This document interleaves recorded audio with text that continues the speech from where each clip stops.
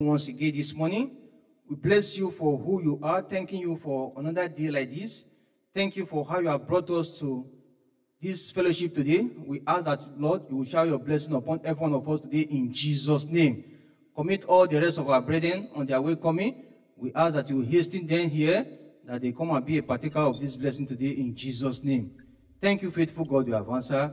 In Jesus' wonderful name, we pray. And the whole shall say, God bless you. Let's be seated. By the grace of God this morning, we are going to be looking at our SAS discussion, lesson 27. Our SAS discussion, lesson 27. Before we look at lesson 27, last 2 weeks, by the grace of God, our teacher told us about the death of John the Baptist. The death of John the Baptist. Who can remind us what he or she gained from that topic? The death of John the Baptist. Volunteer, please. What do you gain from the last 2 weeks topic about the death of John the Baptist?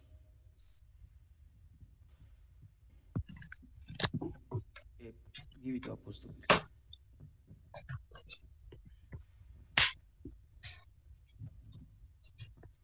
Praise the Lord. Hallelujah. So what I learned last study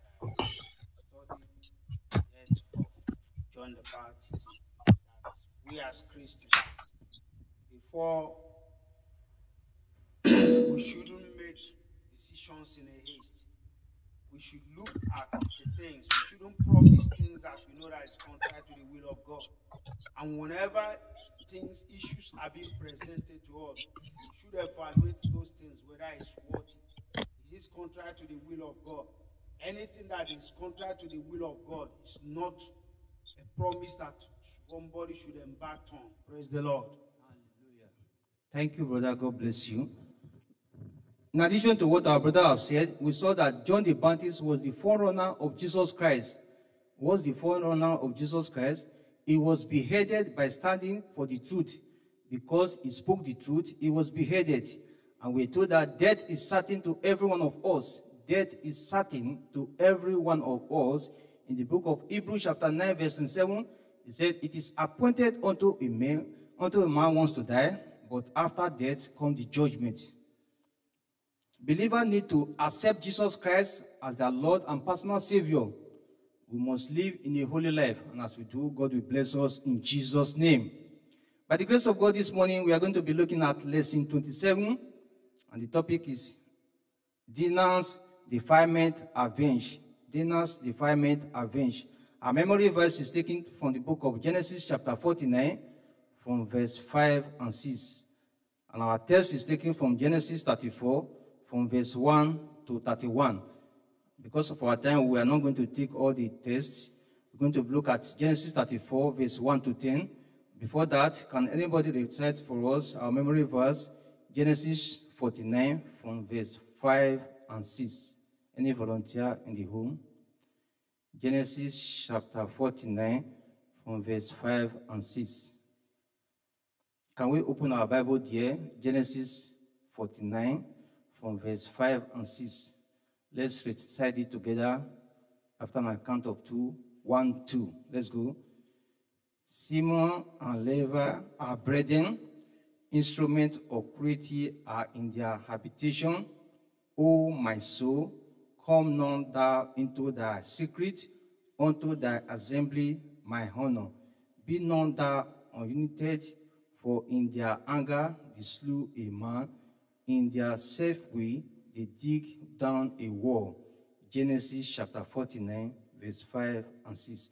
Our text is taken from Genesis 34, from verse 1 to 31, but we need a first reader to read from verse 1 to 10. Genesis 34, from verse 1 to 10. Please, first reader.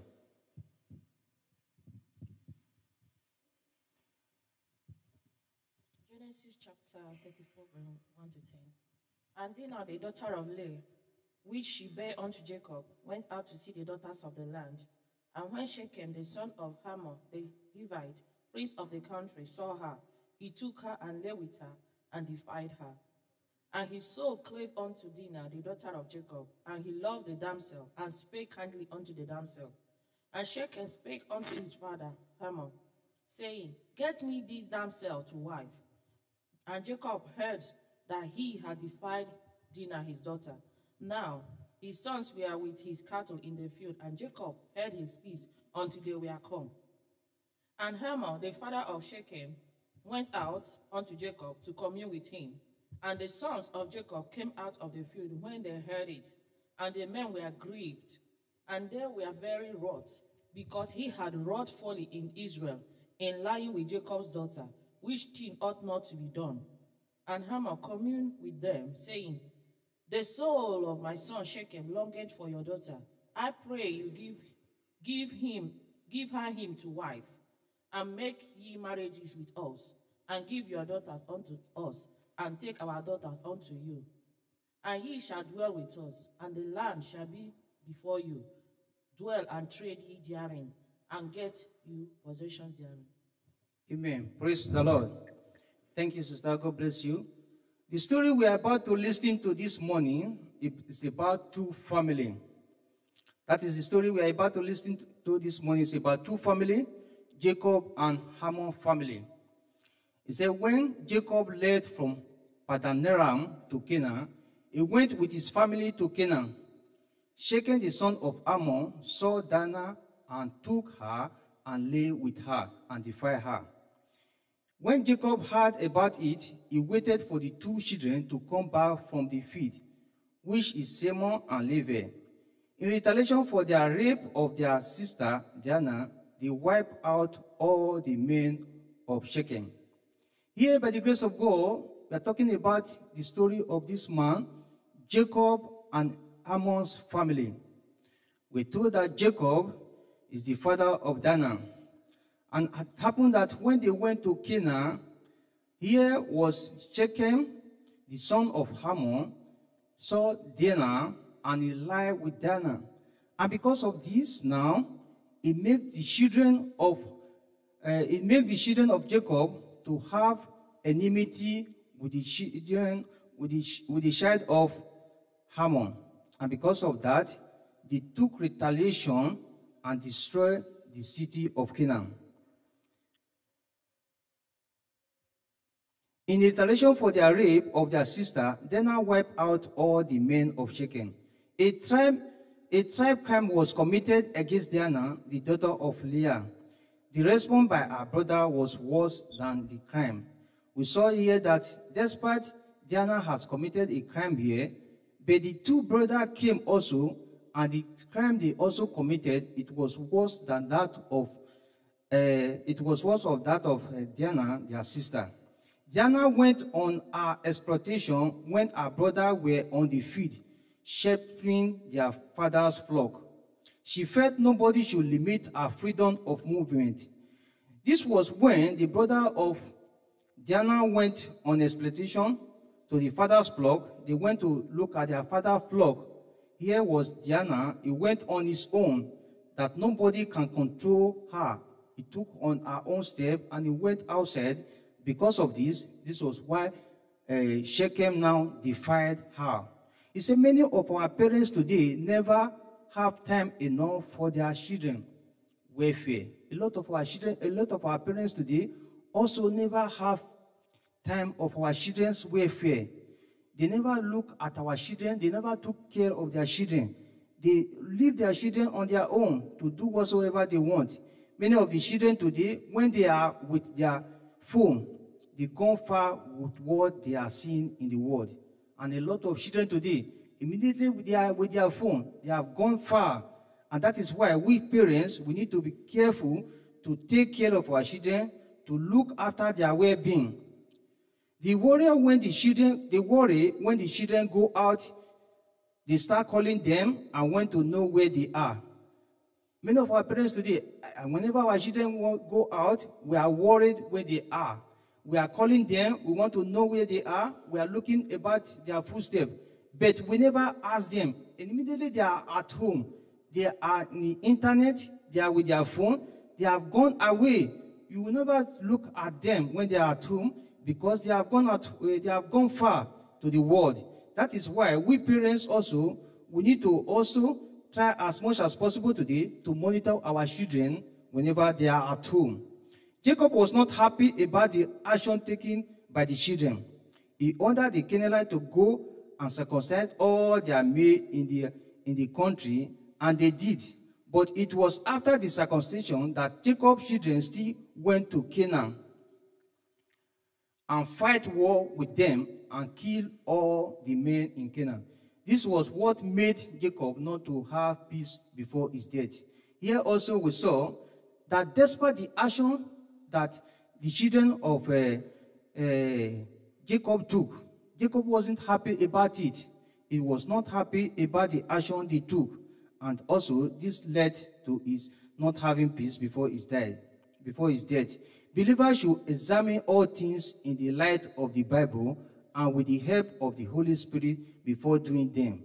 Our influence his people brought them destruction. The wages of sin for all, both high and low, is death. Sin terminates destruction. We are told here this morning that the wages of sin is death. May God help us in Jesus' name.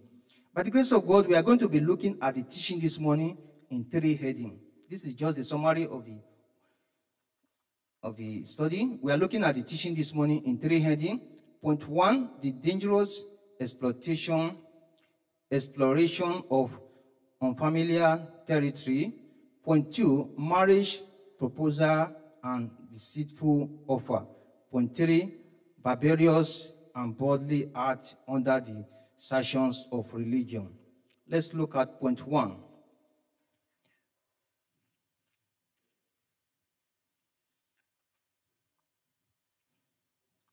Point 1, the dangerous exploitation of unfamiliar territory. Job chapter 1 verse 7. Can somebody read for us Job chapter 1 from verse 7? Job chapter 1 from verse 7.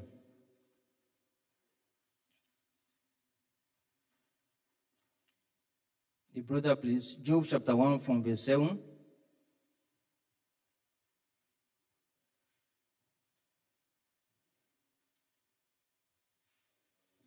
Praise the Lord.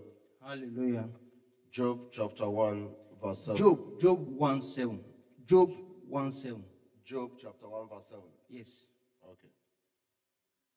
And the Lord said unto Satan, When hence comest thou? And Satan answered and said, and Satan answered the Lord and said, From going to and fro in the earth, and from walking up and down in it. Amen. Praise the Lord. We see here that Satan is walking up and down on earth. Satan is walking up and down on earth. That is why we believers need to be careful today not to fall into the hands of Satan. 1 Peter chapter 5 verse 8. 1 Peter chapter 5 verse 8. Can somebody read it for us, please? 1 Peter chapter 5 verse 8.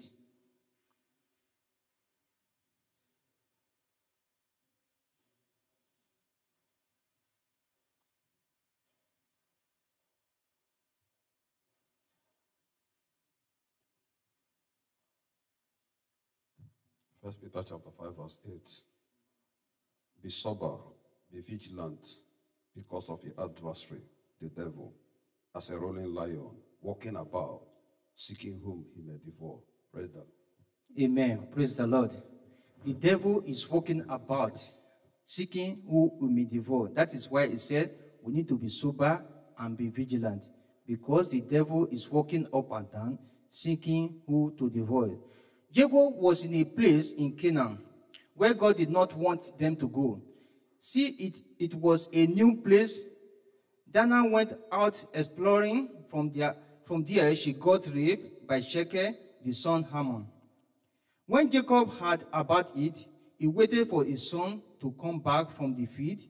In Genesis chapter 34, verse 21, Genesis 34, verse 25 to 26. Can somebody read for us? Genesis chapter 34, from verse 25 to 26.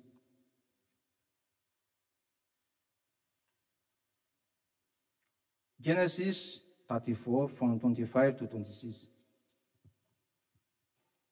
Praise the Lord. Hallelujah. Genesis 34, reading from verse 25. And it came to pass on the third day, when they were saw, that two of the sons of Jacob, Simon and Levi, DINAH'S brethren, took each man his sword and came upon the city boldly, and slew all the males, and they slew Hammer and Shechem his son with the edge of the sword, and took DINAH out of Shechem's house and went out. Praise the Lord. Hallelujah. Praise the Lord. Thank you. He said, when the two sons of Jacob came from the field, they went to the city and slew all the men, including Hammer and Shechem. And they took their sister out of the Shechem house. They tried to justify their action with religion. Christians must avoid careless visitation, as it leads to numerous other evil. All members of the family should endeavor to make the home a heaven for all. The purpose of Satan is to kill, to steal, and destroy. I pray Satan will not come into our home in Jesus' name. Question 1. What can believer learn from DINAH'S wandering? What can believer learn from DINAH'S wandering? Volunteer, please. Okay, our brother. Praise the Lord. Hallelujah.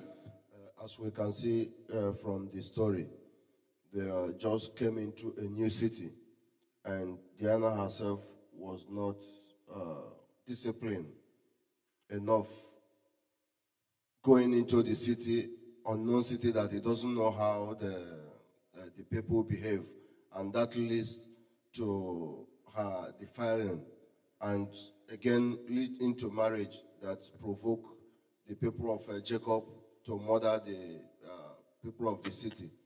And what I learned there is that we should be able to guide our daughters, not just our daughters, but every of our children, not to go into whatever they don't understand well. Praise the Lord. Hallelujah. Thank you, brother. God bless you. He said, wandering around people who have low moral standard is deadly. We saw here, DINAH went to wandering herself with people that doesn't have moral standard. And because of that, it led her to rape. So I pray God will help us out and we take care of our children in Jesus' name. Point 2. Let's go to point 2. Marriage proposal and the deceitful offer. Marriage proposal and deceitful offer. 2 Corinthians chapter 6, verse 14 and 17. Can somebody read it for us, sister? 2 Corinthians chapter 6, from verse 14 to 17. 2 Corinthians chapter 6, from verse 14 to 17. A sister, please. 14 to 17. Be ye not equally yoked together with unbelievers. For what fellowship has righteousness with unrighteousness? And what communion has light with darkness? And what concord has Christ with Bel? For what part has he that believeth with an infidel? And what agreement has the temple of God with idols? For ye are the temples of the living God. As God has said, I will dwell in them and walk in them, and I will be their God, and they shall be my people. Therefore, come out from among them, and be ye separated, says the Lord, and touch not the unclean things, and I will receive you. And I will be a father unto you, and ye shall be my sons and daughters, says the Lord Almighty. Amen. Praise the Lord. Praise the Lord. Thank you, sister. God bless you. Can somebody read for us also 1 Peter chapter 2, verse 9? 1 Peter chapter 2, verse 9.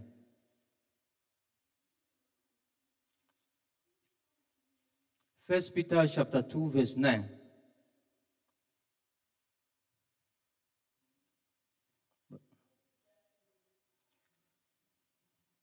Let's read it for us.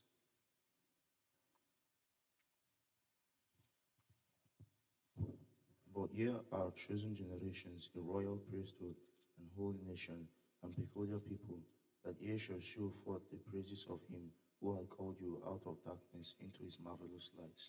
Amen. Praise the Lord. You see, from where we have read from the book of 2 Corinthians chapter 6, 14 to 17, where our sister have just read, it said, be ye not unequally yoked together with unbelievers. That is to say, you as a believer, don't be equally yoked with an unbeliever. Don't be unequally yoked together with unbelievers. He said, of what fellowship has righteousness with unrighteousness, and what communion has light with darkness? As far you are a children of light, what right have you have to do with darkness? People that are in darkness, those are the people who have not known Christ. And you that is in light, you don't have any communion with them. You see, and what concord has Christ with Balaam, or what part has he that believeth with an infident? And what agreement has the temple of God with idols? We don't have any agreement together. For ye are the temple of the living God, as God has said, I will dwell in them and walk in them. I will be their God, and they shall be my people. Wherefore, come out from among them. That is what God is saying. For children of God, you need to come out of among them. Come out of among them, unbeliever. Come out of among them. That is what the word is telling us here. And also, where our brother have read in 1 Peter chapter 2, verse 9. 1 Peter chapter 2, verse 9. Let's quickly go there again. 1 Peter chapter 2, verse 9. It says, you are a choosing generation. Children of God, you are a choosing generation, a royal priesthood. You are a choosing generation. We are choosing generation. And I pray God will make us to be choosing generation in Jesus' name. Some believers who are being tempted often fall to see the grand designs of the enemy of frustrated the divine plan, not only for them, but also for their future generation. We need to watch and pray always. We Christians ought to today, by the grace of God, the word of God is telling us we need to watch and pray all the time. Watch and pray. Parents who give their children to the unconverted, ungodly children who go for their ungodly in marriage bring reproach to themselves and the household of faith. If you give your children to unconverted people, you are bringing reproach to the household of faith. And I pray that none of us will bring reproach to the household of faith in Jesus' name. Let's look at question 2.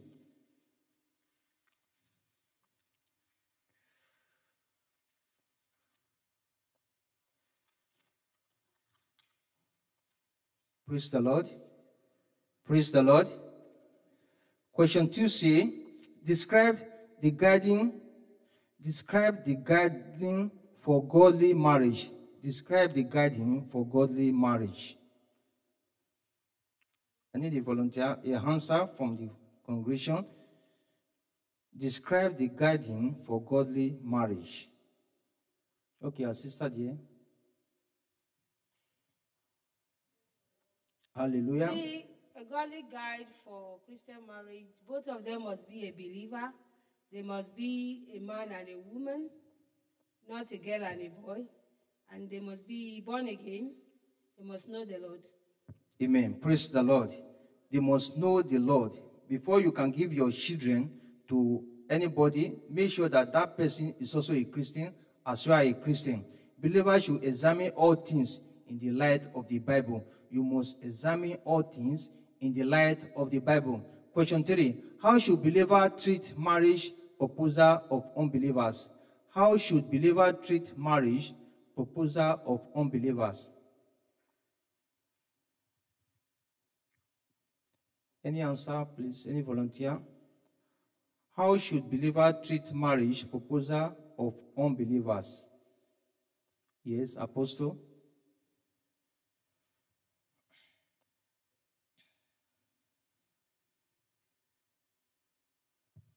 Praise the Lord. Hallelujah. Marriage proposal to an unbeliever is something that God strictly wants. Shouldn't be accepted. So no matter how it looks like, because they will draw you away from God, from serving God. And God will never be an father-in-law to the devil or having anything to do with the devil. So as a believer, choose from God's people. Praise the Lord. Hallelujah. Thank you, brother. God bless you. Marriage proposal from unconverted person should not be accommodated. It should not be accommodated at all. Like what our brother said, we should not give our children to unbelievers. That is what the Bible has told us, that what communion has light with darkness. As far away as the children of light, we don't have anything to do with darkness. We, as children of light, we should not give our children to those that are in darkness. Question 4. What is the danger of unequally yoke in marriage?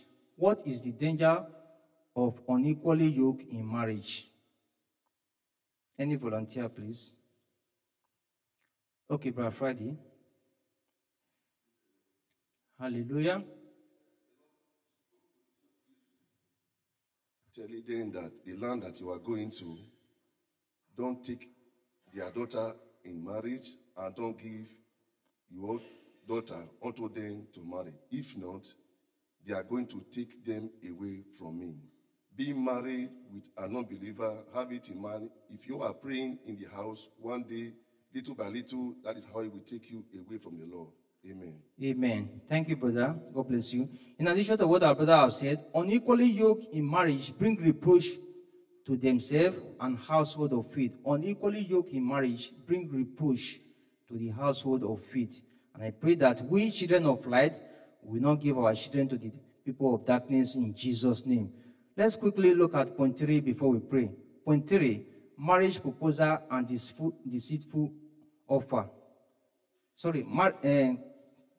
Point 3, barbarous and bloody act under the sanction of religion.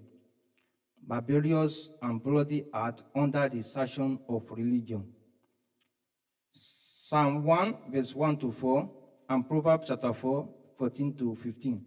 Can somebody read for us Psalm 1 from 1 to 4, and Proverbs chapter 4 from verse 14 to 15? Psalm 1, verse 1 to 4, please. Thank you.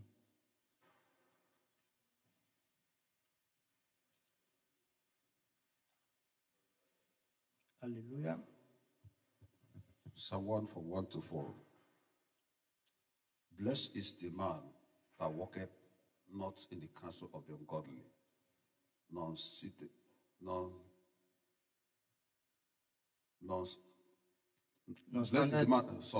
blessed the man that walketh not in the counsel of the ungodly, nor standing in the way of sinners, nor sitteth in the seat of discomfort. But his delight is in the law of the Lord, and his law doeth him meditate day and night. And he shall be like a tree planted by the rivers of water, that bringeth forth his fruit in his season. His leaf shall not wither, and whatsoever he doeth shall prosper. The ungodly are not so, but like the chaff which the wind drieth away. Praise the Lord.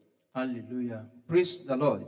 You see, blessed is the man that walketh not in the counsel of the ungodly, nor standeth in the way of sinners, nor sitteth in the seat of the scornful. Blessed is that man. I pray that we all be blessed this morning in Jesus' name. Proverbs chapter 4 from verse 14 to 15. Proverbs chapter 4 from verse 14 to 15. Praise the Lord. Hallelujah. Enter not into the path of the wicked, and go not in the way of the evil men. Avoid it, pass not by it, turn from it, and pass away. Praise the Lord. Hallelujah. Thank you, sister. God bless you. You see, God is righteous and just. He did not spare Simeon and Levi for killing innocent people. Those who hide under religion or use it as a crook of perpetual all kinds of evil, including murder, shall not escape the wrath of God, except they repent. Sinners should repent and be saved to avoid perishing like Shechem and the inhabitants of the land who lost their lives. So, by the grace of God this morning, we see here God is a righteous and just. He did not spare Simeon and Levi for killing innocent people. Those who hide under religion or use it as cloak of perpetual or kinds of evil, including murder, should not escape the wrath of God except they repent. Sinner should repent and be saved to avoid perishing like Shechem. By the grace of God, God is warning every sinner today to repent. If you know you are still living a sinful life today, God is telling you, come out of your sinful life, accept Him as your Lord and personal Savior. That is what we have just heard this morning. We saw the story of Jacob's family and Haman's family this morning. How Jacob's children killed the people of Canaan just because of their daughter, just because of their sister Dinah. So, by the grace of God, God is warning us today as Christians to depart from every sin. Whatsoever sin that you find yourself in, God is telling you this morning, come out of it. And that is what God is using to warn every one of us this morning. And He's saying this morning again, as we are going to get married, I said, you don't have anything unequally yoked together with unbelievers. If you want to give your children to a Christian, make sure that the person you are going to give to should be a Christian, not unbelievers. And this is the word of God concerning every one of us this morning. And where we have read also in 1 Peter chapter 2, verse 9, it says, you are a chosen generation, a royal priesthood. That we, as children of God, we are a chosen generation. God has called us from His marvelous, from darkness to the marvelous light, and that is why we are a chosen generation. Wherever you find yourself, you should know you are a chosen generation.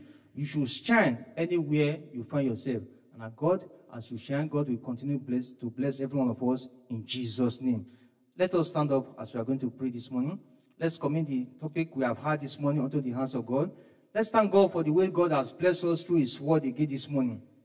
We have heard from this family, the children, we've heard from Jacob's and Amon's family. And we are told this morning again how to take care of our children. As parents this morning, how are you taking care of your children? Wherever they go, do you monitor them? Do you look after their welfare? It is important for us as parents to take care of our family. Let's thank God for what you have heard. Let's bless the name of the Lord. Let's continue to thank Him this morning again. Thank Him for the way He has blessed us through His word. Let's give thanks and honor to His mighty name. Let's thank Him that we will not bring reproach to the house of the Lord. Let's commit ourselves into the hands of God. God is just. God is righteous. God will give us the grace to live in a holy life and a purity life. In Jesus' mighty name, we pray. Our faithful God, we thank you once again this morning for how you have blessed us through your word. We pray that, Lord, the grace for us to live in a holy life, purity of life, grant unto every one of us in Jesus' name. As we continue in this meeting, continue with us, O Lord. Thank you, faithful God, you have answered. In Jesus' mighty name, I pray. And you shall say,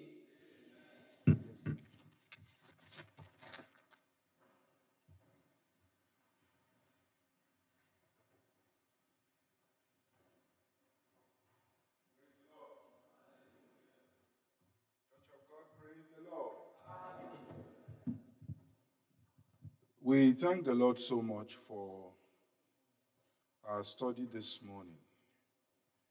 I believe the Lord has spoken to us. It's a familiar passage, and I trust that much more than man can teach, the Spirit of God has revealed His mind to us this morning. First of all, let me begin by commending Pastor Festus.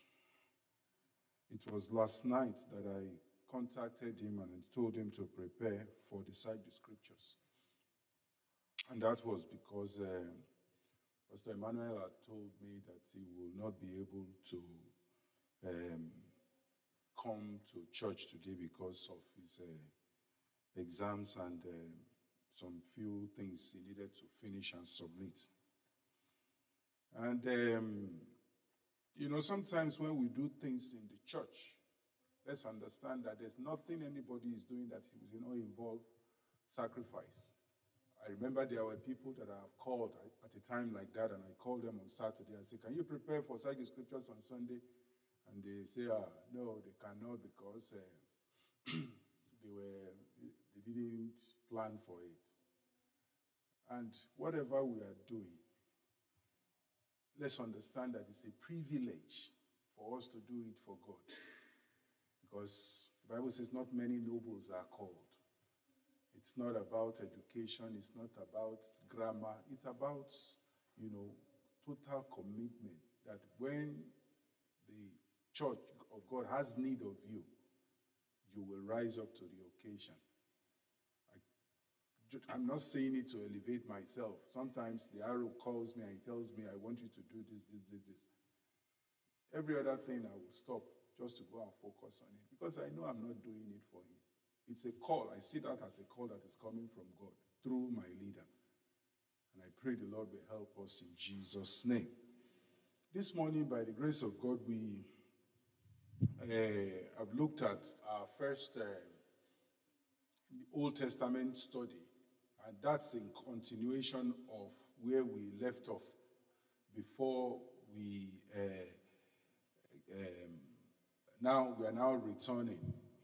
We treated the story of Jacob in Genesis chapter 32 and 33. Then we moved to the New Testament study. And we are coming to Genesis chapter 34.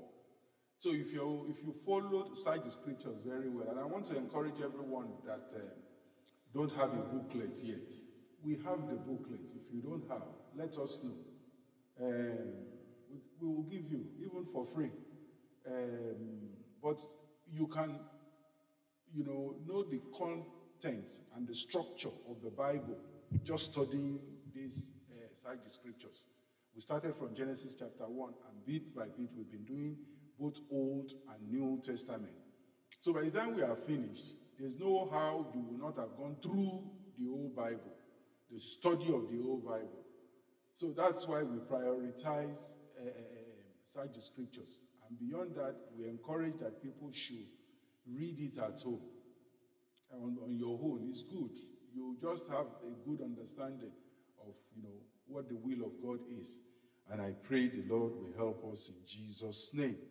Based on what we have studied this morning, are there questions? Okay. Any other hand? Okay. Okay, let's start with Bro Christian.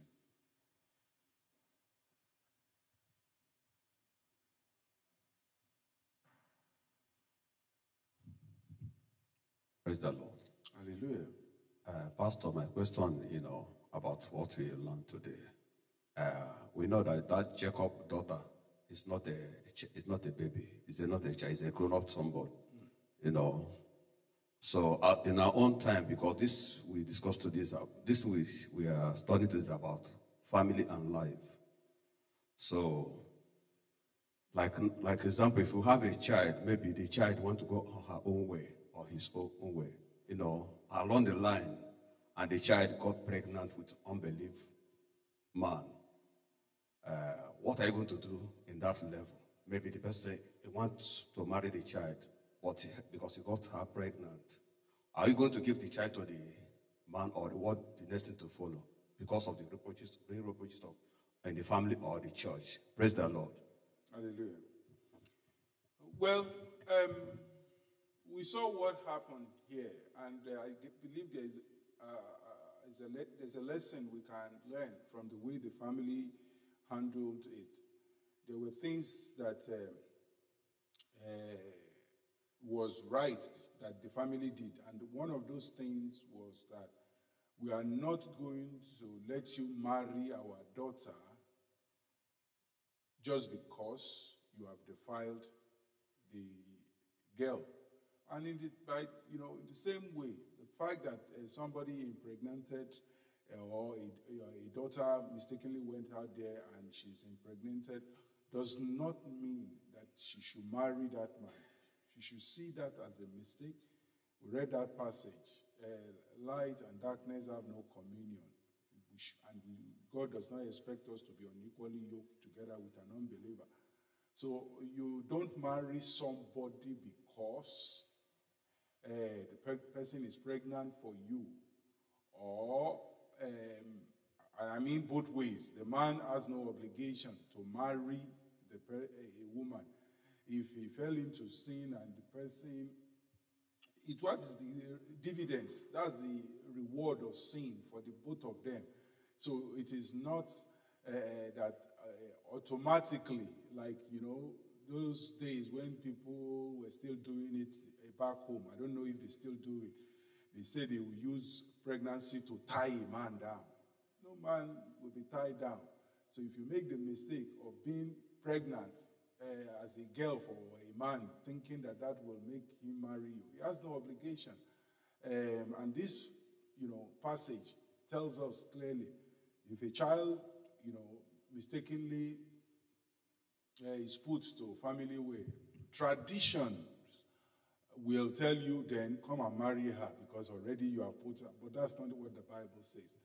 You need to sit down, know that this was the dividend of your sin, and you need to go back and repent. And by the way, it doesn't mean that that woman will not still find the will of God in marriage, even with a child. So it shouldn't be, a factor for any woman or any man to marry a woman, or as the case may be, any woman to marry the man because he has impregnated her. I hope that you understand. The Bible makes it very clear here. We are not going to... First of all, let's see what these boys said. I mean, Simeon and Levi. He said, you have dealt with our sister as an harlot. And in ancient, Palestine, they see that as a sign of dishonor. If you impregnate a girl through rape, let's not forget that this is rape, essentially, because they raped her and they didn't allow her to even go back home. They raped her and they also kidnapped her. Both happened in this passage. You remember when I will show you when we are doing the summary, because when Simeon and Levi went to the place and they did all they did, that was when they brought out their sister. So it wasn't like after the rape, she was allowed to go. No, they kept her there. And they said, well, this is what we have done. And for that reason, what is the big deal? Let us marry her. And eventually those ones says, okay, you are going to marry her. Okay, if that is your offer, we too, we have an offer for you. But the offer they made was to pay them back, not even in their coin, worse than their coin. And I pray the Lord will help us in Jesus' name.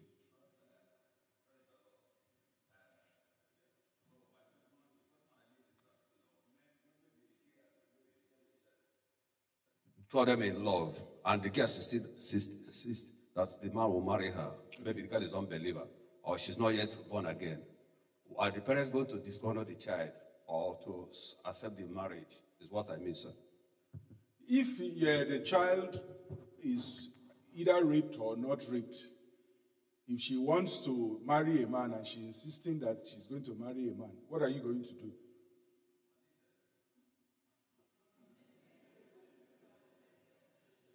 So that is, you've answered the question.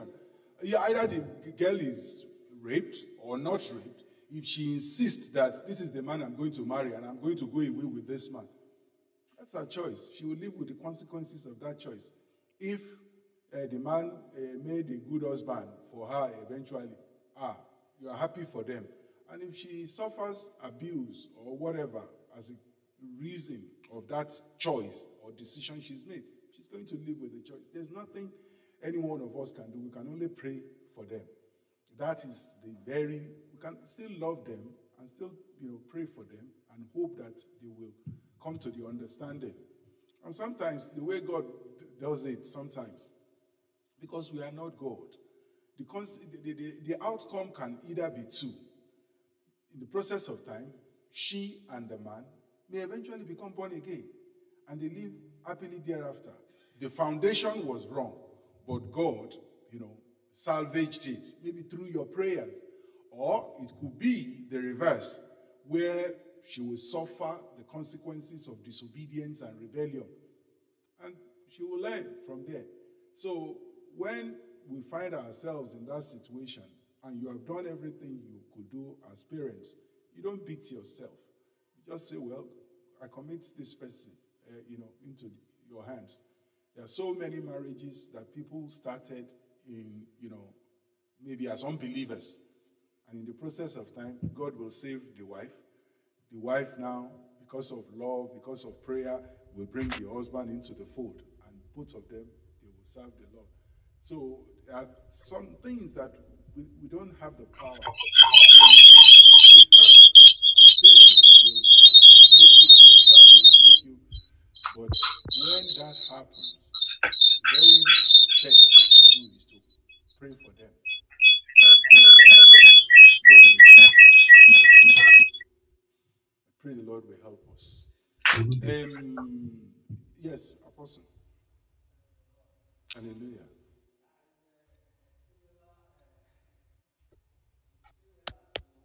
The question I have asked. All right. But my own take, I'm asking, doesn't, because it's still in the same, whether in Leviticus or Exodus, that the Bible also said, when Moses was giving the commandment, that if any girl or any daughter is maybe forcefully taken by a man or a wife, that man should pay the price. I think 50 shekels of silver to that. Does it mean there any contradiction there? And now, the Lord have also said, also in that book of Deuteronomy, Matthew chapter 8, that in that land, when we get to that land, they should not take marriages with these people. They turn their heart from it. But why I'm saying that, because you can't be a bit like me. I was a believer, yes, but I'm not, I don't think I'm up to this level now. When I went to marry my wife, so she wasn't born again. So, but the only thing I could do, that I sat up and look, this is my faith. I don't know whether you can go on with me in this way, or this is what I stand for. This is how I want us to live life. If the choice is yours to say you want it or you don't want it, it's not the problem. She said she will go on with me as long as this guy is married. And she followed me. By the grace of God, we live in happiness. God have won her as well. So I'm not advising anybody to take that steps. It's just that a lot of things happen when I want to get married. A lot of prayers and that. God, this is how it turns out. Doesn't mean it was not the will of God. It's the Lord. Hallelujah. Let me begin by saying that the Bible says all things work together for the good of those that love the Lord and are called according to His purpose. But before I go to talk about, the situation between you and your wife, I don't think there are very few. I don't think there are lots of women that will find a young-looking man like you that has come from Europe that wants to come and marry them, that they will not follow you. And it is in the advantage of the woman to marry a Christian. Every woman wants to marry a Christian man. The same way that every man will want to marry a Christian woman. Because you know that there is a level of stability that brings into the marriage. But then, back to Leviticus, let's not forget that when God was speaking to His people. And He's saying that between them, if that happens, then such man should pay the bride price of, but not an unbeliever. This instance is between the children of Jacob, Israel, and an hidden prince an unbelieving prince, but because this guy was a prince. In fact, the Bible says he was more honorable than all his, people. That means that he was a dignified prince. That was why when the children of Jacob came to them and told them that on this ground are we going to let you marry our sister, all the men should be circumcised. The Bible says they told all the men to be circumcised, and all the men followed. They fell in line, and they said, yes, we will do it. So he must be somebody of influence, of a reputable person in their community, even though he was an unbeliever, even though he was a hidden prince. So he wasn't just an ordinary person. But look at it, even though the Bible describes him as honorable, an unbeliever, honorable, and as honorable as he was as an unbeliever, look at his action. He could rape. And that's what happens. An unbeliever is always an unbeliever. It doesn't matter if he is rich. It doesn't matter if he has influence or is highly placed. If he is an unbeliever, you can expect, anything from him. And that shows us that there is a thing that happens in the life of the believer that is transformational, that will not make him do some things that he sees it as, no, it's beneath me. This is, appalling. I cannot be found. How do I explain it? That as a believer, it was told that I raped a woman. No. But an unbeliever will try to justify it, and he said, okay, she came into the room with me now. It was because she wanted it. After all, she was the one that came to my house or to my community. Because Dinah must have been raped inside the house, not on the street. So she must have voluntarily walked into the space of that man for him to be able to do that. I pray the Lord will help us. So the case of yourself and your wife, thank God it turned out to be good. And like I said before, the Bible says sometimes a man can have, or a woman can have an unbelieving husband. And the reverse can be the case. And the Bible warns that you should be careful that your lifestyle can be the reason that will bring conversion to your wife. But that is if both of you were unbelievers, and now in the process of time, one of you became born again, and the Bible says you should not divorce the person. Not that you should go and marry somebody that is unbelieving and say, I will change her. Sometimes it doesn't work like that. Because the Bible tells us, even God warns that don't do it. Because most times the force of evil and the power of evil and the influence of evil is stronger and higher sometimes than that of good. So in most cases, they always, unbelievers, or when you marry somebody that is not a Christian, the possibility is that the person might turn your heart away from God. And that is the reason why God says we should not do it. Because why do you even want to start something that God does not sanction? And you are hoping and saying in your head, maybe God will change the person, or don't worry, I will, But in your case, it turned out to be well, and we praise God for that. But the church is not going to encourage anyone to leave this community that we have. This is our community of Christians, like-minded people, to go out there to go and marry an unbeliever with the hope that he or she will be changed. That is not what the Bible says. If you did it and you have lived happily after, thank God. Like I said, if I'm a woman and you tell me I'm an unbelieving woman and you came from Europe and you want to come and marry me, I will not say no. If you tell me even like an herbalist, I will still follow you. Because yes, that is what happens. An unbeliever, if she, like you pointed out, you were not on this level. If you knew what you know now, back then, perhaps you wouldn't have done it. You would have thought about it critically, because marriage, if you really believe that marriage is together till death do you part, you will be careful about making that kind of decisions. You will sit down and ask, what if this happened and this happened? So you don't want to make the mistake of marrying somebody that is not, even with the person that you know, that you prayed and you fasted, you trusted God, you can still have issues. Talk less of somebody that you didn't pray about. There were people that will tell you that, that they are sure about this, choice, that they heard the voice of God clearly.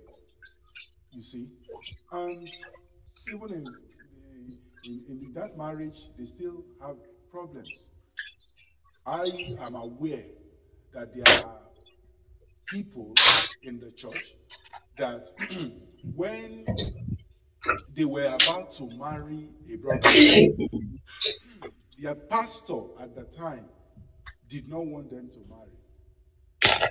He says, no, for this person, I don't think, based on what I have heard that you have told me that I know, I'm talking about in our church here. They were not in this church at the time, they were in another church.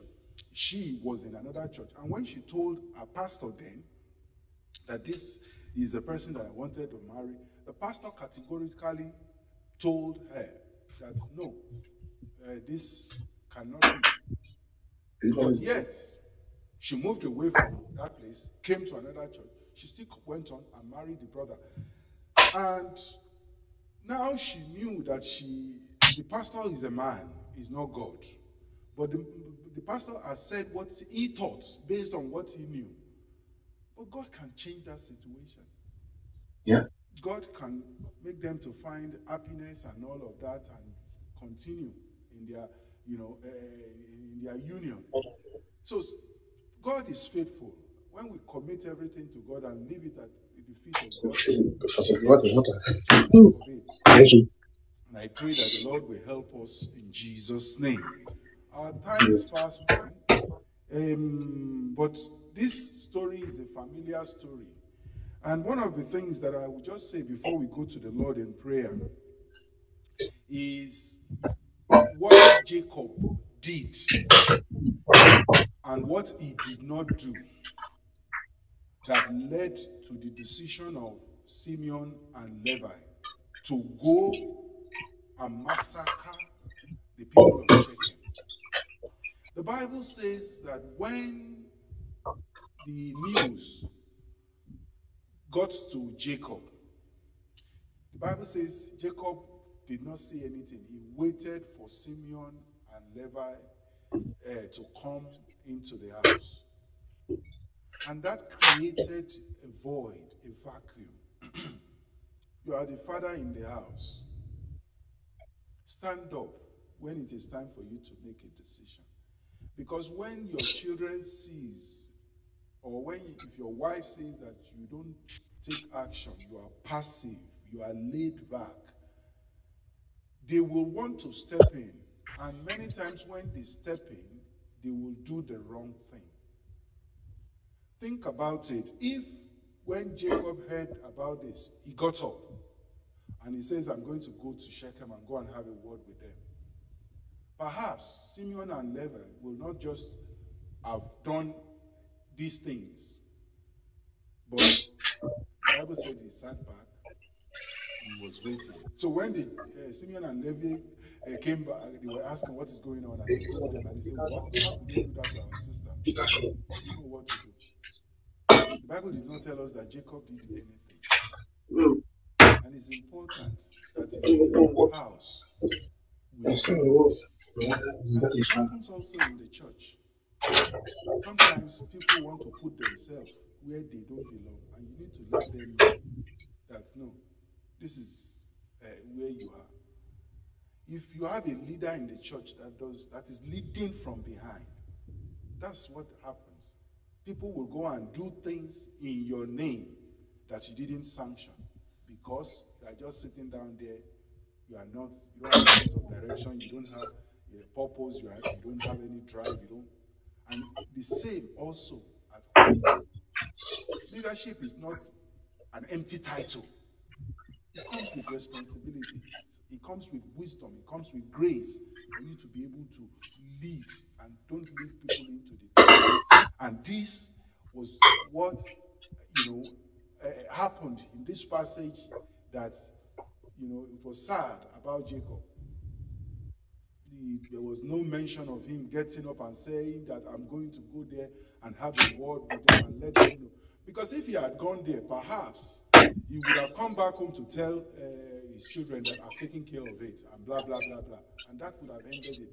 But when they saw him that he was just sitting down there, the boy says that, no, we're not going to take this. Since our father is not going to do anything about it, we will do something. And eventually, he went. Not only that, by the time you look at what the people of Shechem also did, you will see that it's unfortunate. They allowed themselves to be circumcised just for the sin of their prince alone. You can see loyalty. Everybody says they are going to circumcise. Even though that circumcision is not acceptable by God, because that violates the covenant of circumcision. That is not what God, intended when He asked the children of Israel to circumcise. The circumcision is not because you want to get married. The circumcision is for you to be identified with the people of God. But these people, because their prince has violated a woman and raped a woman, and now they are demanding circumcision. They say, because of your sins, whatever they say, we will do because of you. No. Everybody should have come together and say that, no, even if we are going to circumcise, it shouldn't be on this ground. Let's see how we can, go and deal with this. And I pray the Lord will help us in Jesus' name. Also, we see in the life of Jacob, by the time these boys have gone there to massacre and taken their daughters, and they even took the wives of people in that, they took so many things. In fact, they took spoils home. When they came back, Israel said something, Jacob said something, and you could see that this thing was about him. It wasn't about God. He said, how do you expect the people of the land to see me? Secondly, he was afraid of retribution. He was afraid that those people, not because those boys did what God was not pleased with. It was about him. He could have told those children, this thing that you have done, God is not happy with it. But no, he didn't mention God at all. He wasn't concerned about what God thinks. He was concerned about himself. The people of the land, now you have made me to be obnoxious, to look obnoxious before these people. And not only that, now they are going to come after me. They are more than us. When they come after us, what is going to happen? He didn't, for once, talk about, oh, come on, we are God's heritage.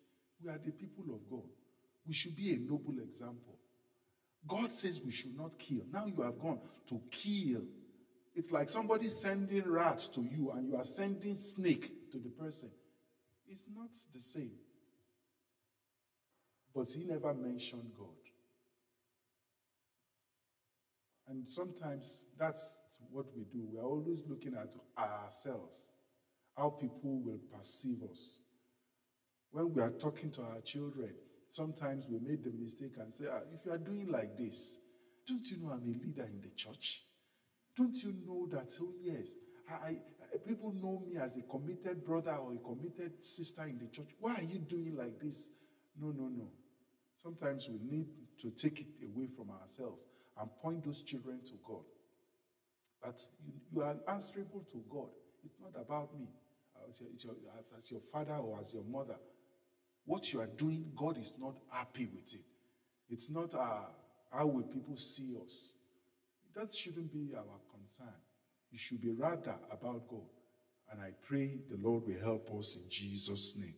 Eventually, this man corrected or rebuked his children, but it was too late. By the time we come to Genesis chapter 49, the Bible says, when he was about to die, when Jacob was about to die, he made specific pronouncement on these two children. And brother, did you know that everything he said came to pass? And that's why it's important we are careful about what we say to our children in our anger, in our frustration, in our disappointment. Because as parents, God honors it. It sticks on them. He said they will be scattered. And Simeon was scattered. Levi was scattered. He called them instrument of cruelty. And there's a lot. Time will fail us to see what the Bible is teaching us in this passage. And I pray that the Lord will help us to learn the lessons he wants us to learn in Jesus' name. Let's rise up on our feet as we go to the Lord in prayer. And let's talk to the Lord. That the Lord will help you and I. That we will not fail our children, we will not fail God. Everything we need to do, we will do by the grace of God, in the wisdom of God. Open your mouth and pray. I didn't say we should stand and be silent. Let's open our mouth and commit what we have heard unto the Lord. We are God's children. He is speaking to us this morning, teaching us how to deal with situations that can, make us to be unhappy. Talk to the Lord. Talk to the Lord. All the lessons that you have learned this morning, let's pray that it will profit you and I. That we will be an example of a Christian indeed. Whatever the situation is, wherever we find ourselves, let's call upon the Lord. That, oh yes, the Lord will help you and I. In the name of the Lord Jesus. He is a faithful God. He is a faithful God.